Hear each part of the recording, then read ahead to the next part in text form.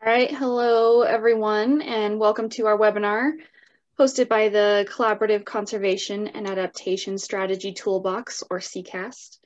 My name is Christy Miner. I work with the CCAST team at the University of Arizona, based in Tucson. I recently joined the CCAST team as the new coordinator for the non-native aquatic species community of practice. The CCAST team launched this community of practice in May of 2020 with the aim of facilitating information sharing through webinars such as this, as well as workshops and developing decision support tools to improve our ability to address the problem of introduced species.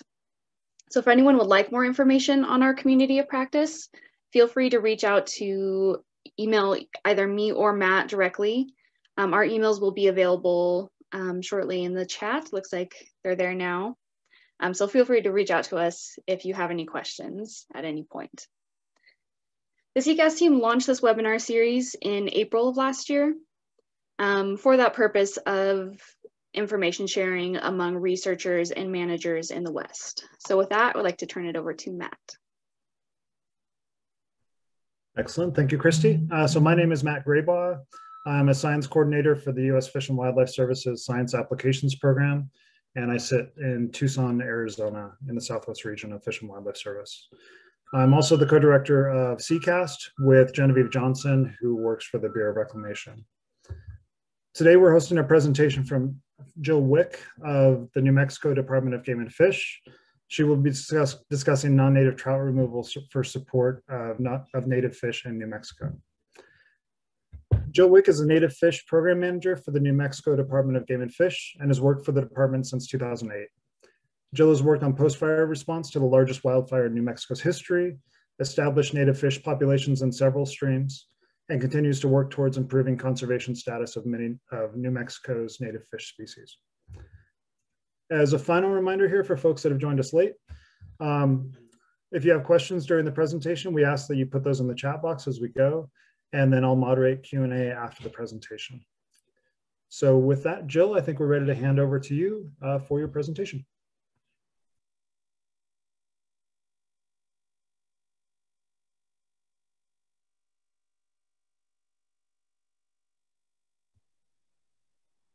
And Jill, if you were speaking, I believe you're still on mute.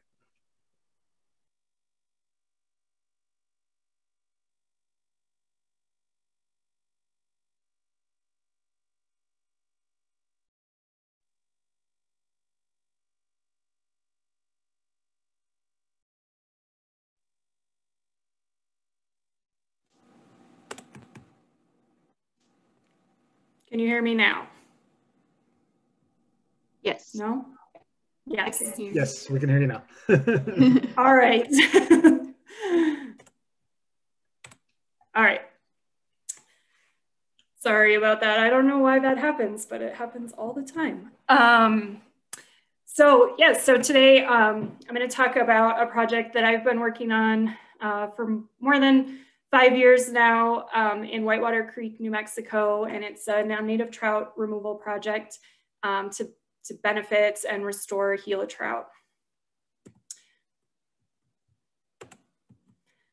So just a little background if you're not familiar with Gila trout.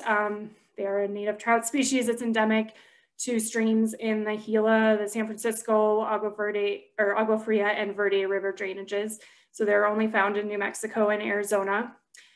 They were listed as endangered under the precursor to the Endangered Species Act, and then that designation as endangered transferred when ESA was passed in 1973. And then as a result of conservation efforts and recovery efforts that were made, they were downlisted to threatened in 2006. Major threats for the species now include non-native trout, so both hybridization with rainbow trout and predation and competition with other non-native trouts with rainbow trout, brown trout, and brook trout. Another major threat for the species is wildfire and, of course, climate change, which are kind of all wrapped up together. So this project really started with a big fire that occurred in the Gila in 2012, the Whitewater Baldy Fire. So in early 2012, this map is showing in the green streams where Gila trout existed in New Mexico prior to that whitewater baldy fire. And so on the left, what I've just put up there on the left there, that is the whitewater baldy fire. That was in 2012. And then the following year in 2018, there was another fire, which is the fire that's depicted on the right. And this is just kind of to show you that whitewater baldy fire in 2012 was almost dead center on the majority of the Gila trout habitat or occupied Gila trout streams that existed at that time. And then in 2013, the silver fire impacted 2 additional streams. So all in all, those fires resulted in complete loss of Gila trout populations, 8 out of 16 populations that occurred at that time. So it was a devastating 2 years for Gila trout conservation and recovery. There was a little bit of a silver lining in that some of the streams that had non-native trout, that had rainbow trout in them, those also experienced complete loss of fish. So there were a couple of streams where the fires and post-fire flooding cleaned those streams out, and we were able to put Gila trout back into those streams. And then the stream that I'm going to talk about today, just popped up there in purple, is Whitewater Creek.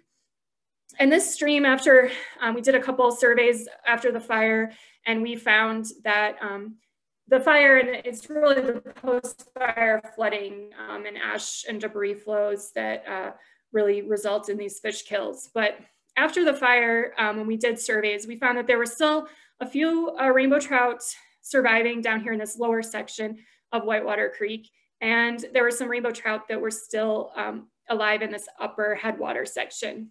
And then in the South Fork over here, these triangles depict where we collected individual brook trout. So the fire had done a lot of work, but we still had some fish to remove. And this kind of just presented this opportunity to us that maybe it wouldn't be as big of a project to try to remove these remaining fish, non-native fish from the stream, and be able to put Gila trout back into this drainage. So the way that we remove, or the best way that we have to eradicate non-native fish is through the use of rotenone. It's a restricted use pesticide, so it can only be used by a certified pesticide applicator. It's really the best tool that we have to completely eliminate unwanted aquatic animals. So we can do other things like electrofishing or other, mechanical removal efforts, but we never can really be sure that we've removed every individual. So rotenone is how we go about fish eradication. It's a product that's derived from the roots of plants from the Amazon. It only affects gill-breathing organisms, and it's toxic to fish at low concentrations. So we use it at really low concentrations, and those concentrations are not toxic to wildlife. And then one of the kind of the good things, but also one of the things that makes it challenging, is that it degrades rapidly in field conditions. So it degrades rapidly in the presence of light, water, and organic material. So just to go back to this project, the project area a little bit, I just want to talk a little bit more about Whitewater Creek. I know there's not a legend on this map, but I'll tell you a little bit. This dotted line here is the Gila wilderness boundary. So the majority of this project area is located within a wilderness area. And then these kind of darker brown lines are trails. And so I think what maybe pops out right away is that a lot of this drainage is not very accessible. There's no trails into the majority of the middle of the drainage. And so this really made it a challenging project, and a project that we were, just a little bit apprehensive about, or wondered, like, is this possible? Can we do this? Just because it is remote, it's in wilderness, which presents a lot of, restrictions, and it's just a difficult place to access. And then on top of that, this was all recently burned within the last few years of us starting this project. And so trail conditions were, this shows that there's a trail there, but that doesn't necessarily mean that there's actually a trail there, because the conditions on the ground were just, there were just down trees everywhere, trails completely washed out and had to be rebuilt. So this project ended up being a whole lot of trail work. Almost every single time that we went into the drainage, we had to do trail work. So just some of the major challenges that we knew kind of from the outset of starting this project were, like I said, that remote location and minimal access points, restrictions that go along with it being within a wilderness area, access and trail conditions, like I said, just, you know, trails, the presence of a trail on a map didn't necessarily mean that there was access. And because it is within a wilderness area, the only ways to access really the area is by hiking or using pack stock. And in general, trails were not in the condition to be able to use pack stock unless we did work on them. And because it is remote, you know, there's certainly no cell reception in any of this area. So we knew that communication was going to be a challenge, just being able to communicate among crews while we were implementing the project. Making sure we had a way to provide drinking water during a treatment, because we obviously are applying a pesticide to the water, so we can't drink that water. We need to provide drinking water in some other way. And then what probably we didn't really realize to begin with, but became known fairly quickly, was the weather in this drainage is incredibly unpredictable. So the picture that I have up here was from our very first recon trip that we did in, and this was in May. I believe this picture was taken on May 18th in southern New Mexico. And we had no forecast of any precipitation, and we had a giant blizzard, whiteout conditions once we were in there, and some of us actually got turned around and ended up in the wrong place and had to hike back. And this kind of became the norm. I don't know how many, I probably can't even count how many snowstorms I got caught in Whitewater in May and June, which is not really something we thought we would be dealing with.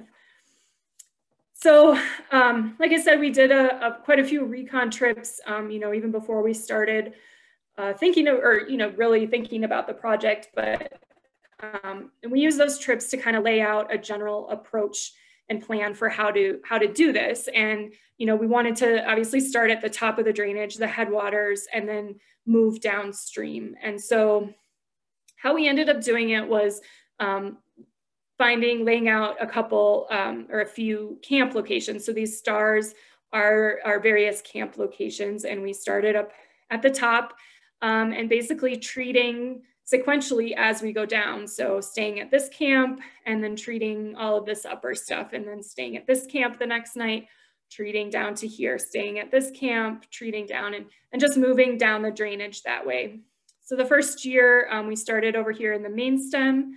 This took us about a week, and then we moved over here for the second week and moved down the South Fork. So that was kind of our general approach to the project, but it made it very complicated because we had all these different camps we were moving to and from. We had different people at different camps. You were at one camp one night, another camp a next night. It was just logistically extremely complicated and extremely challenging. And these upper reaches where you can see we had trail access, so these upper reaches on the main stem and on the South Fork, we were able to pack gear into those locations. So we used pack animals to pack all of our equipment for the treatment, all of our camping gear, all of our food, things like that. And then in these inaccessible areas, we were using helicopters to long line our gear into those locations. So I don't think I've ever approached anything that was as logistically complicated as this, but I just wanted to show you a few of my planning documents that I used. So on the left here, like these are all the different crews that we had out there. We had two different pack crews. We had pre-treatment crews that were collecting pre-treatment information, like setting bucket locations and measuring discharge. We had two neutralization stations and neutralization crews, treatment crews that were in different locations, but a helicopter to make sure it was going to the right places at the right times. So it was very, very complicated.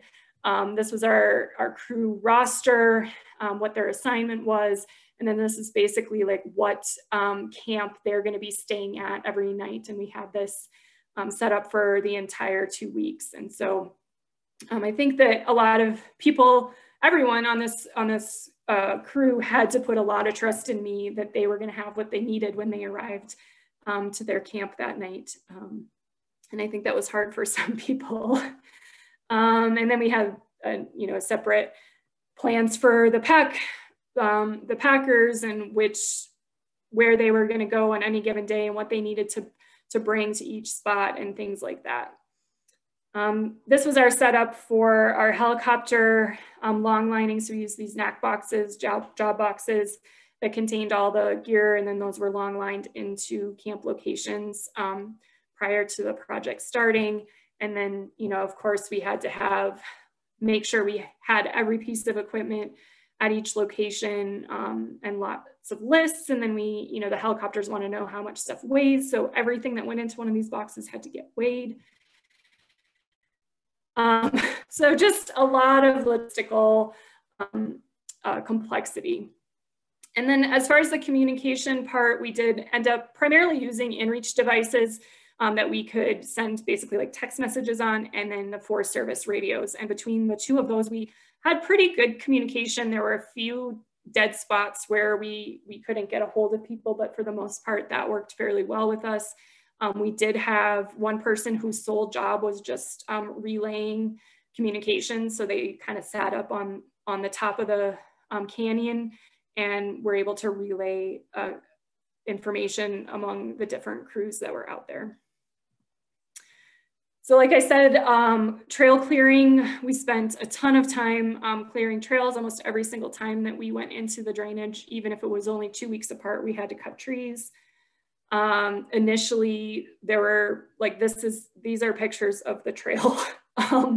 So just a ton of work clearing trail. We had contractors that did this, but we also did a lot of it ourselves. And then prior to even starting, applying any chemical to the stream, we had to get everything there. So we, like I said, were flying gear in, we were packing things on mules and horses. And then our approach to the drinking water issue was to go in the week prior and collect containers of water from the stream to filter for drinking water. So those were all at camp before people arrived at camp during the application week. So all of that, happened before we even put one drop of water in this, or drop of rotenone in the stream. And so we started this project kind of officially in, I think, early 2016, or 2015. So it took 2 years, just to get to the point where we were putting chemical in the water.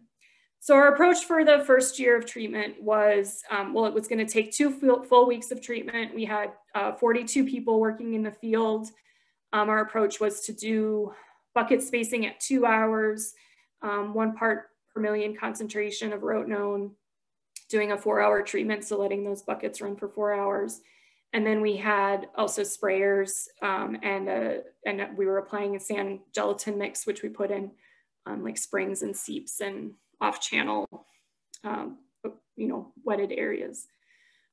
So right from the beginning, really things did not go as we had hoped.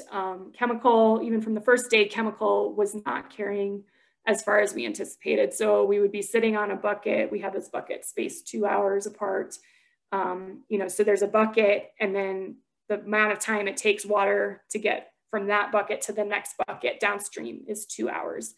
And we were only maybe killing fish for an hour downstream. And then below that, fish were just perfectly fine, swimming around, eating, not even phased. So we tried to adjust our approach and put in additional buckets. So we tried to put in 1 hour buckets where we could, but in a lot of places that was just like not logistically possible. We didn't have enough people to run, to double the number of buckets that we were planning and things like that. It was just didn't work. And so our approach was to try to add extra sprayers or give extra chemical to sprayers so that they could spray really heavy in that second hour. below a bucket. But in the end, we did know that in at least one tributary, we did not get a complete kill. We saw fish still alive after our treatment. And so we did decide to send a crew back in the second week. But again, we didn't really have enough personnel available to do buckets. So we just sent them back with sprayers, hoping they could spray heavily and kill those fish. So these are just a few photos I want to throw in to show you kind of what the drainage looks like and what we were tackling. This one really shows what hiking is like in Whitewater Creek.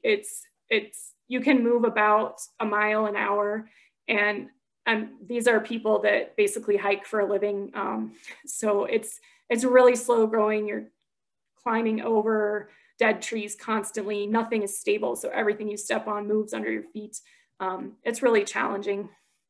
There's some bucket setups, and this is one of our camps on the main stem on the upper end of the drainage. The second week when we did that South Fork section, almost everyone, I think everyone rode in. That was a pretty good haul to get in there. So I think this day that everybody was riding in, we had like 23 horses or something. And then this was our neutralization station. You can see the auger set up down here in the purple water below neutralization. So after that treatment, I guess I did forget to say that on the South Fork, we did not see any fish. We did not, find any fish that we killed. So we went back and did a thorough eDNA collection in the South Fork of Whitewater Creek, and that eDNA did not detect any trout. We tested for both brook trout and rainbow trout, and we did not detect any trout DNA in the South Fork of Whitewater. So that was great news. But then when we hiked into the upper end of the main stem, right away when we got there, we saw fish swimming around. So we did not get a complete kill on the upper end of the main stem.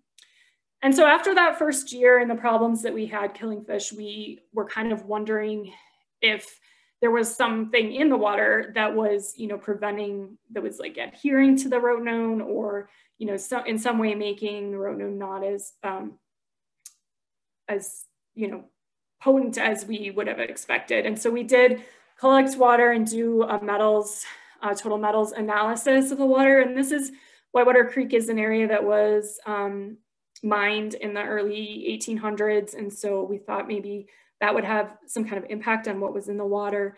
And we did find that water had really very high levels of calcium, magnesium, potassium, and sodium, which was interesting, but there's really no research out there. Nobody knows how these metals affect rotenone. So it really, in the end, didn't tell us a whole lot, but I've always found that I've still wondered if that has some impact on what we've seen in this project area.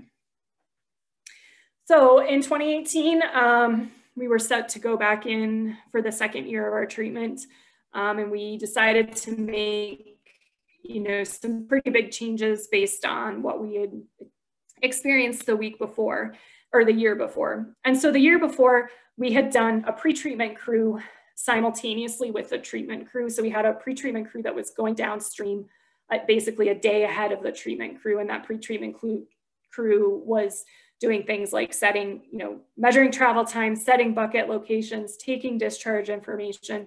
All of that kind of stuff was occurring sort of simultaneously with the project. And so that's how we did it in the first year. And we decided in the second year, let's do that a week before. Let's get that out of the way so that we don't have to deal with that during the treatment. And so we did all the pre-treatment work the week before the treatment in 2018. Some other changes that we made were we added an additional camp location so that we could treat smaller sections. So we weren't treating such a large section at a time. We decided we were going to make our schedule more flexible and stay in a location and basically retreat it until no fish were killed, which is basically our benchmark for success, is that we do a treatment and we don't see any fish. we decided we were going to use a lot more in situ bioassays to kind of monitor fish, how the fish were dying and how, if we were getting a complete kill. So we did that basically by putting a bucket out. We would have a bucket with a rotenone in it, and then we would have sentinel fish in a cage every 15 minutes of travel time downstream, and we would monitor those fish until they died, and kind of that would give us more information about how the rotenone was carrying in the water. And then we would do all 1 hour buckets, so no more of the 2 hour buckets, because that didn't work at all the week or the year before. So 1 hour buckets, treating at 2 parts per million, so a higher concentration than we had the year before, and still doing a 4 hour treatment. And just as a complicating factor, 3 days before we were set to start the treatment, we had a huge windstorm in the project area that blew down like hundreds of trees, and we were able to get an emergency approval from the Forest Service to use chainsaws to clear trails so we could implement the project. And in the 2 days before the treatment started, we had over 150 trees. So when I say that there are trees falling down everywhere, and it's no joke. So a few pictures from year two. Year two just really was very challenging. This was, I think, at the beginning. We were in there for 15 days, and it either rained or snowed for 12 of those 15 days. Discharge tripled from what it had been the week before, and I think travel times flow increased by almost 3/4. So we were basically just scrambling to get this figured out because we were having to change bucket locations, estimate bucket locations. We had to, I think, go out and get more rotenone on 2 different occasions because of our, the discharge was so much higher than what we were anticipating.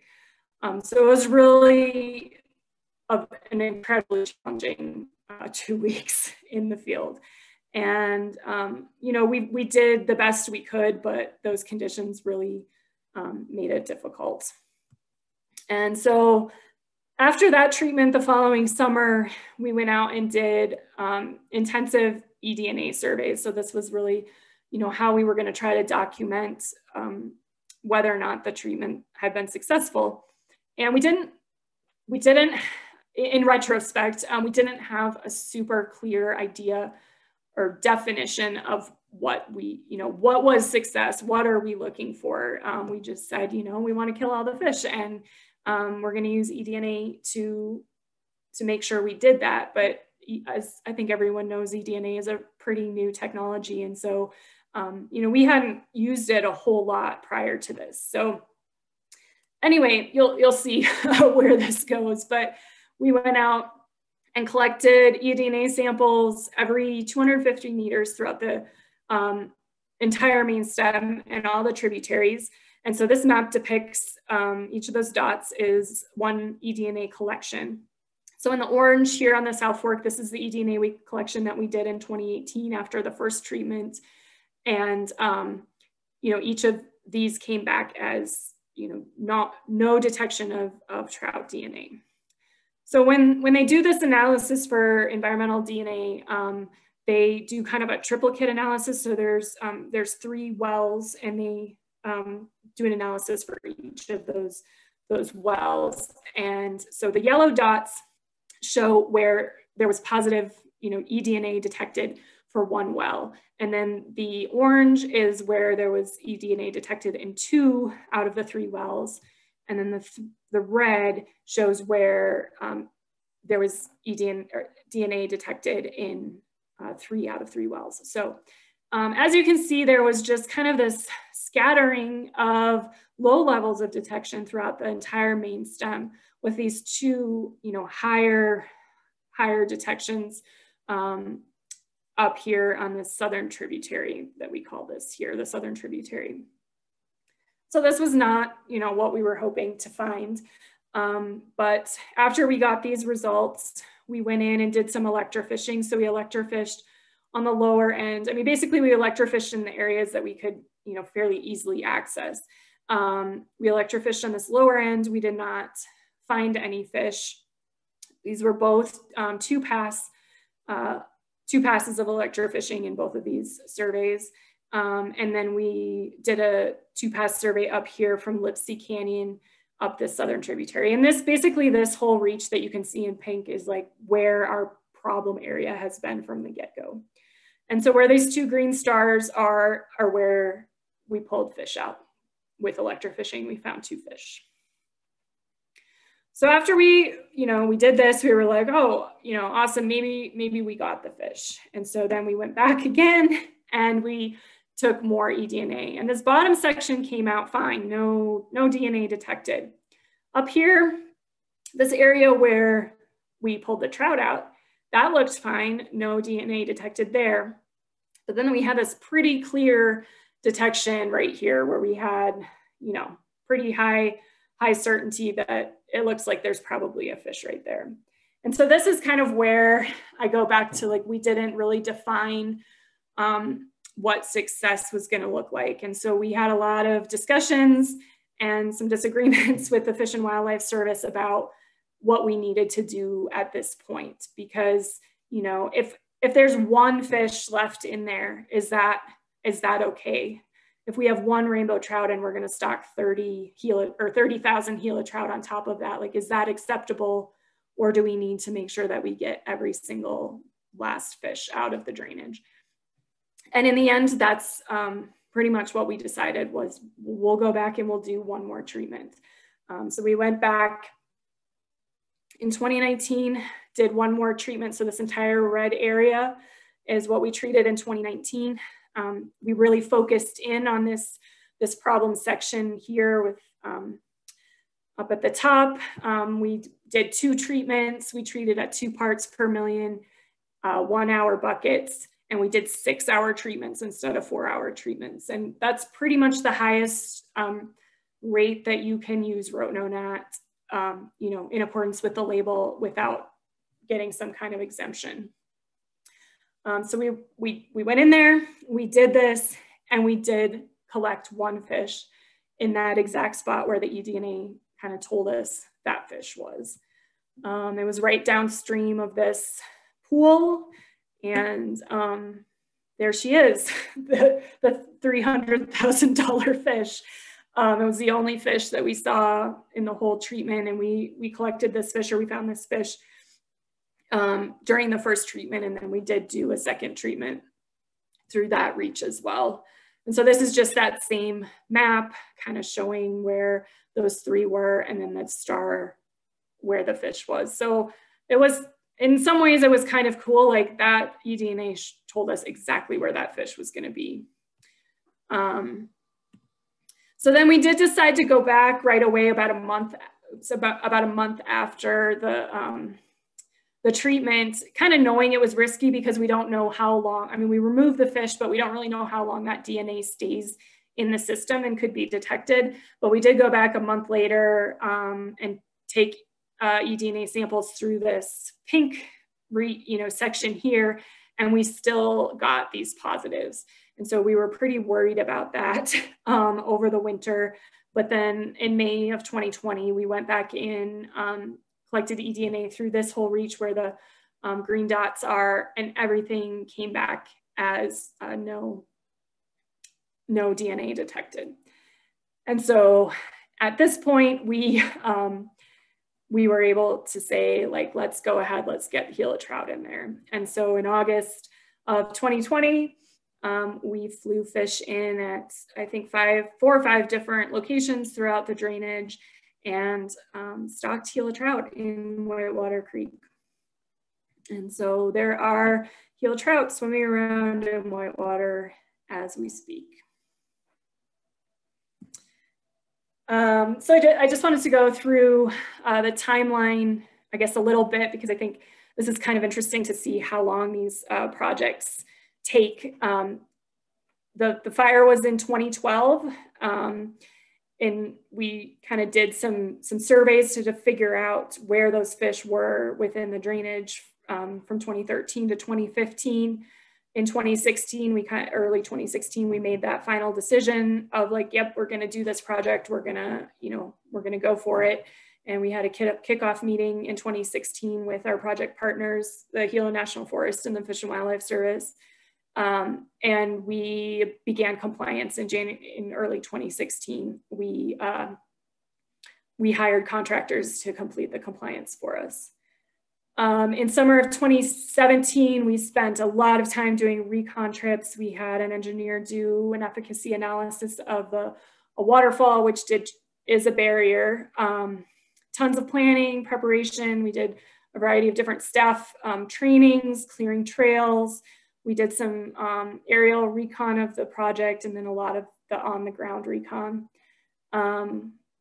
Lots of compliance is required for a project like this. We did an EA. We had to do, of course, ESA compliance. This kind of project requires a NPDES permit. We have our own state Water Quality Control Commission compliance that we have to go through. We had to get permission from the Forest Service for using helicopters in the wilderness area. That's the MRDG, it's a minimum tools analysis. And then we have to get a pesticide use permit from the forest as well. So this is summer 2017, but actually it was October. It was 3 days before we started the project. The Forest Service signed the decision notice for NEPA and we got the go ahead. We had 3 years of treatment and then stocking Gila trout in 2020. And generally our protocol for establishing a new Gila trout population is that we will stock for 3 consecutive years and then go back in and do surveys and hopefully document recruitment and reproduction in the stream. And so that's our plan for Whitewater.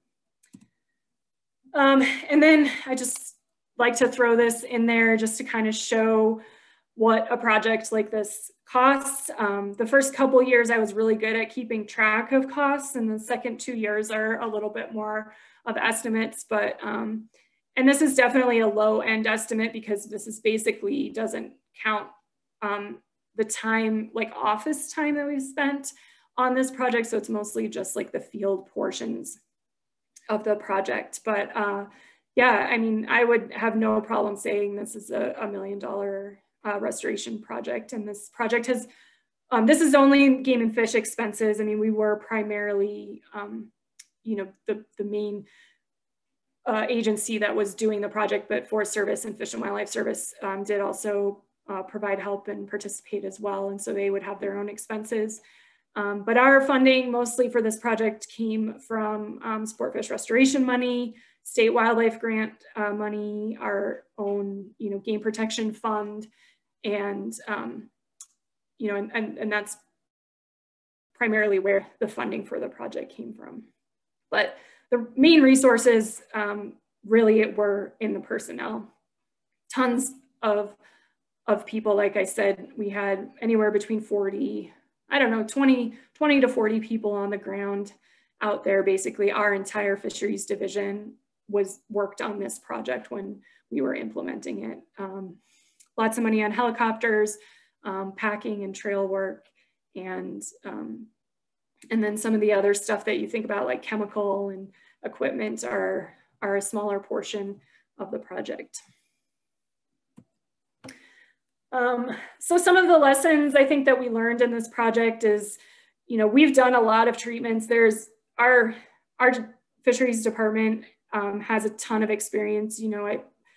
Kirk Patton has been doing projects for 15 years. Mike Rule has a lot of experience of doing restoration projects, as do a lot of the rest of us. But these things really aren't predictable. No matter how many you've done, there's always things that come up that you kind of don't anticipate. And so you have to be flexible when you're doing these, and just realize that there's gonna be challenges and obstacles, and it might not go perfect that first year. I think one of the big questions that we had going into this project was, is something like this even possible in a remote area, a really difficult terrain in the wilderness? Is that possible? And I think it is. I think you can't do a lot of these if you want to keep your staff, but it is possible. And it does require a lot of work and a lot of resources and good people that can work in those conditions. And then, as I said earlier, like, you know, eDNA is a really great tool for detecting locations of those rare fish. I think that was something that was really interesting that we learned in this project, just seeing that pattern of detection and then finding the fish in those exact locations. And obviously fish might be moving around, and so it's not, you know, always going to be predictable, but in our case, we were doing eDNA and went back 3 months later and found fish in that same location. So in our case, fish really didn't appear to be moving around very much. But eDNA is a really good tool, I think, for this, and it worked. And like I said, you know, we learned a lot about using eDNA for a project like this throughout this. And I think that, you know, the big thing that we probably should have realized and discussed ahead of time was just defining success with our partner before the project starts. We were really loose about that, and then we did have differences in how we wanted to move forward when we were getting those really low levels of detections, and it worked out. You know, we accomplished the project, and there's Gila trout in there now. So that's the end. That's all I have. So I don't know, Matt, if you want to take over from here with questions or. Sure, Jill, I can jump on a second. I'm getting a little bit organized here, trying to. So first, thank you for the presentation. Super impressive work. And so you've got lots of kudos here going on in the chat box, including just the logistics as well as just the overall project. Remote, challenging location, working with down trees all over the place is really super impressive.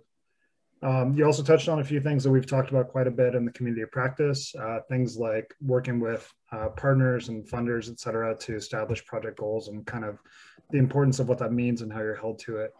And it can lead to some expensive individual fish, which you talked about a little bit. So with that, we do have a few questions, and feel free to keep those coming in, folks. And I'll try to start getting through the list that we have. So the first question I had is related to the toxicity of rotenone. I think for some folks that haven't used rotenone in their projects, and the question is the chemical toxic to insects? And if so, do you think it would affect the food items for Gila trout? So yes, it is toxic to insects.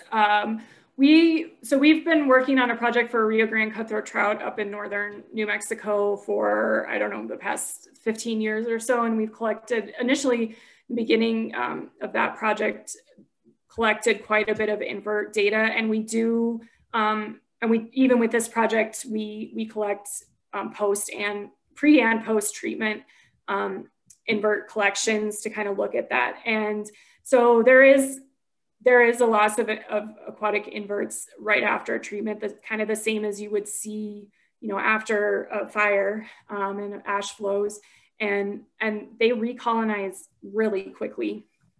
So, you know, after some of these treatments, you go in 3 months later or 6 months later, and there's caddisflies like covering the bottom of the stream because there's nothing there to eat them. So we really don't think that that's a limiting factor to reestablishing trout populations after these treatments, because insects are mobile and they're really good at reestablishing. Thank you, Joel. It seems like those caddisflies will be a great prey base for when the Gila trout are reintroduced. Yeah. Okay, next question is, how long after treatment did you collect eDNA samples, and what info did you use to determine if the positive eDNA samples were from the one last fish or were from residual DNA? I think you touched on this a little bit, but maybe more explicitly if you could chat about that. Yeah, so it kind of varied. So as far as that very last fish that we removed, we did the treatment, we removed the fish, and we did eDNA collection, I believe, a month later. So like literally 4 weeks later, and we still detected trout DNA at that same location. which then we did not detect subsequently. So my assumption there would be that that DNA that was detected, you know, a month later was residual tissue or residual DNA in the water. For the otherwise, we were mostly waiting, like we would do a treatment in the fall and then we would do eDNA collection in the spring. So like we would do the treatment in October and we would collect eDNA in May. And that seems to have been good. Like we weren't finding any residual DNA from, you know, the year prior in that time frame. So that's really, you know, it's very anecdotal of like, right. It's just, you know, kind of what we saw.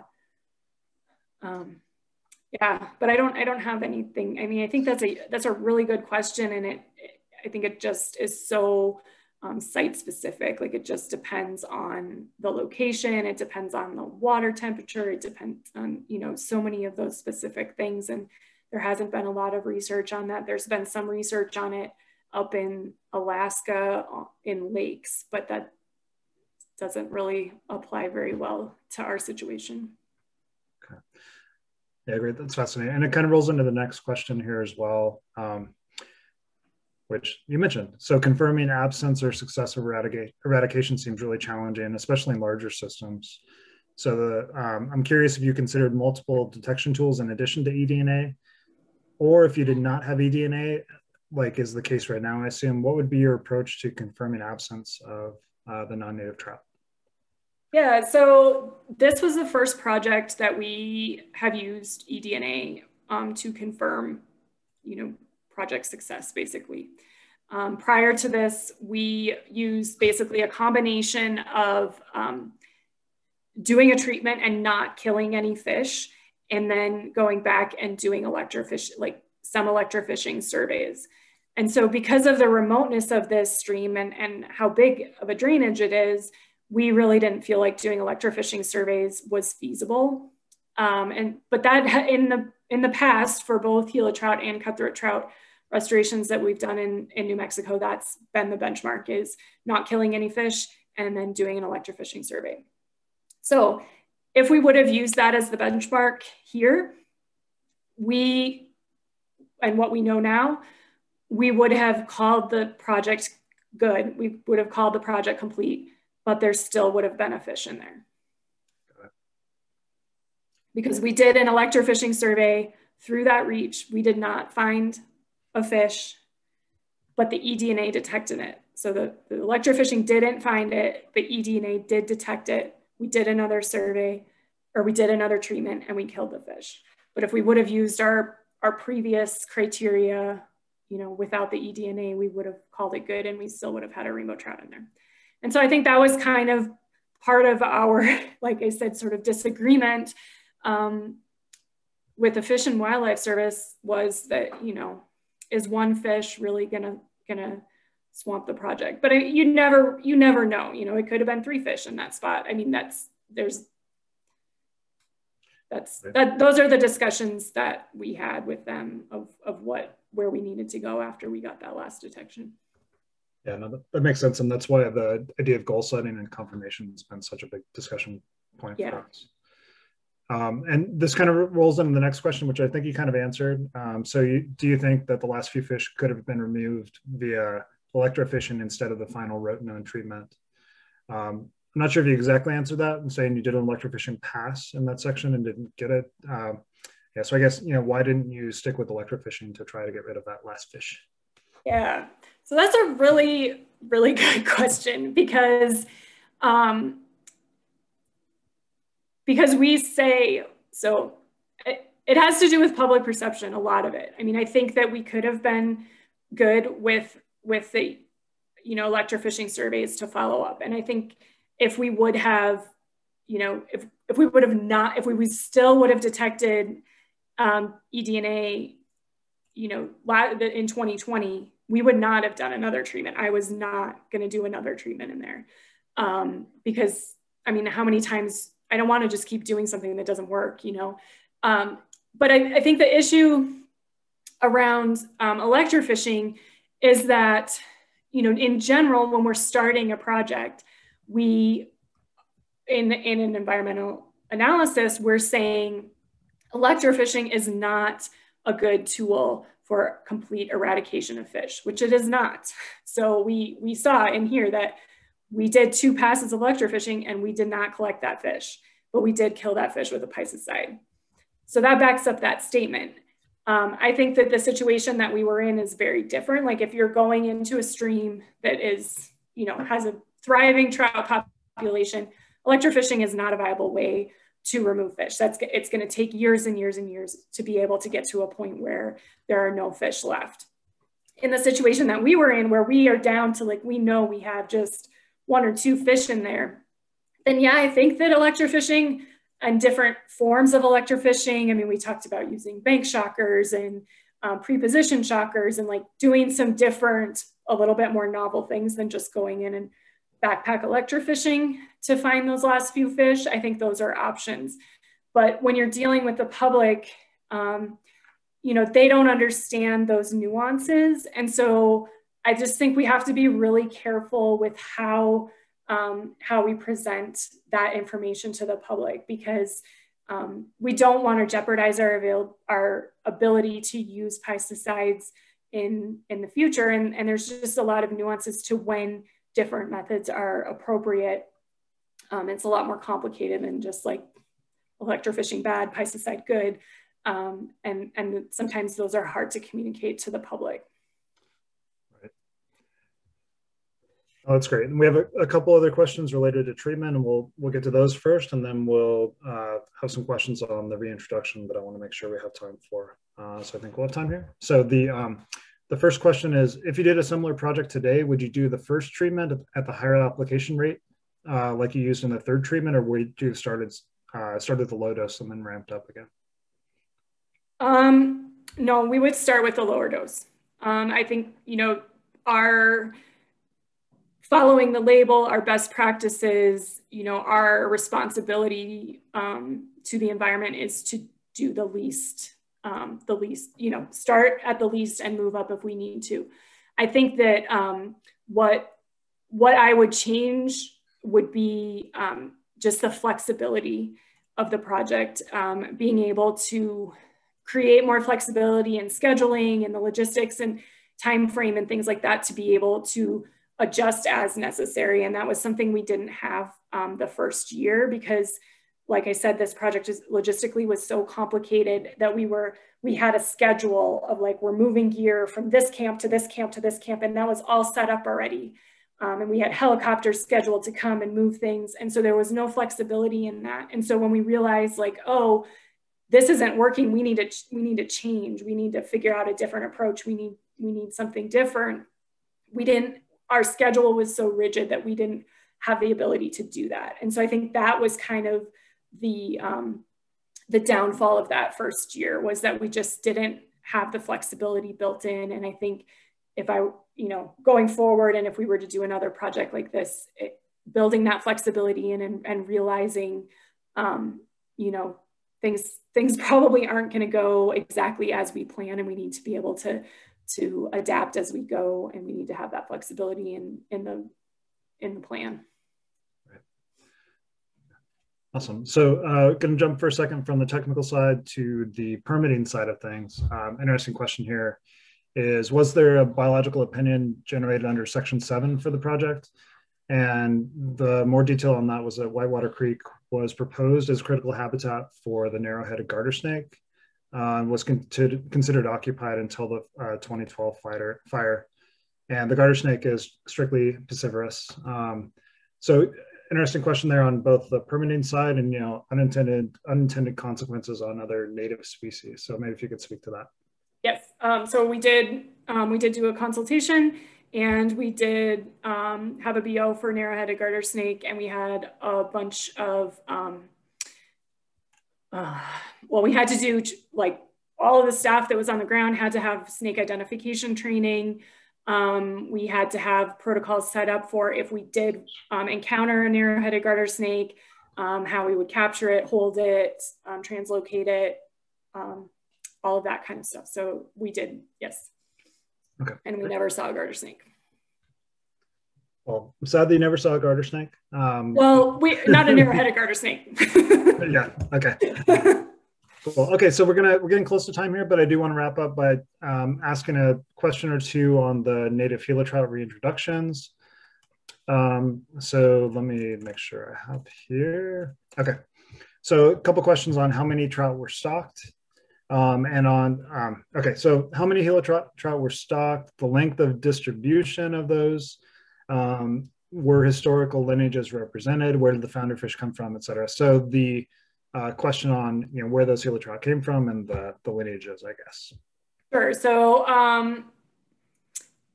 I don't remember the exact number. I know Ty is on. He might have those numbers, but I think there were around 15,000 Gila trout that were stocked in 2020. There were fish of every remnant lineage that were represented in that stocking. So all lineages went into Whitewater. And as far as distribution, we stocked at I believe four different locations throughout the drainage. So we stocked basically at the top, in the middle, at the bottom, and in the South Fork.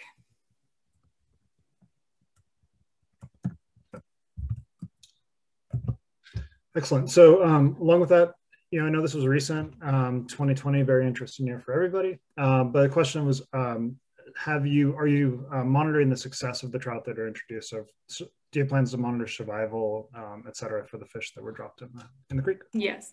So generally our protocol or strategy in establishing new Gila trout populations is that we stock fish for 3 consecutive years. And then on the 4th year, we'll go back in and do surveys, and that will be placed into our, ongoing monitoring of all the Gila trout population. So it'll probably get monitored on a 3 to 5 year rotation. And because we did stock all lineages in the project area, we're planning on also doing kind of a genetic monitoring study for this project, hopefully to sort of monitor how those different lineages are dispersing throughout the drainage, and then how they're, interbreeding with one another. Awesome. Okay, so we are at the top of the hour, so I do want to go ahead and wrap us up. But a couple words here in closing for the group. The first is Christy's working on dropping a couple links into the chat box here for this case study, because we do have it as a case study on CCAST. So you'll see those links in there. I do want to thank everyone for taking the time to join us, especially Jill. Thanks for the presentation. That was awesome. A really impressive project. And you covered a lot in 45 minutes or so. So really appreciate that. This webinar was recorded and we'll make it available on the CCAST YouTube channel, which Christy will put a link for in the chat if she hasn't already. We should be able to get that up within a week or so. And you can also view previous webinars that we've hosted up there as well. Let's see. So this is the last webinar we have scheduled right now. We're working on lining up speakers for the coming months and have a couple presentations planned for June that we'll be announcing soon. If you're not yet receiving our announcements and you would like to, feel free to contact us directly, either myself or Christy. You should still be able to see our email addresses toward the beginning of the chat. I think that's all I had. I want to thank you all again for your time. And Jill, really thanks again for the excellent presentation and for taking the time to prepare and talk with us today. And with that, I think we'll call it. Thanks, everyone. Hope you have a great rest of your week.